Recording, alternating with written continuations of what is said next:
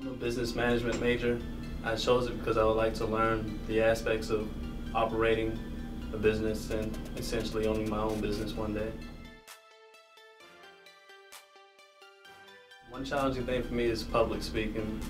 There's a lot of presentations, and being a management major, you have to be able to speak effectively before an audience. So it's a craft that I haven't yet mastered. But the professors help prepare us for the management field by allowing us to do case studies, in-class presentations, encouraging us to attend networking events, career fairs.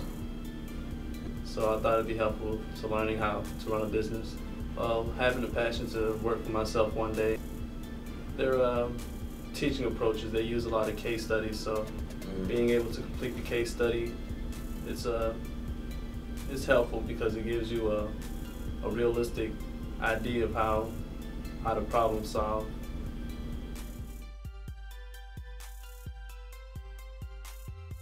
I would advise students that are considering management as a major to manage their time effectively, study, read a lot of material related to the management field, and try to network as much as possible.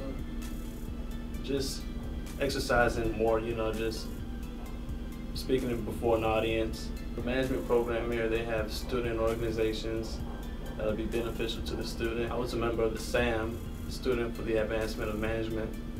It's an organization that will basically help me be more marketable to employers. I knew that I wanted to pursue management when I was in high school. I realized that I would eventually like to become my own boss and learn how to operate a business.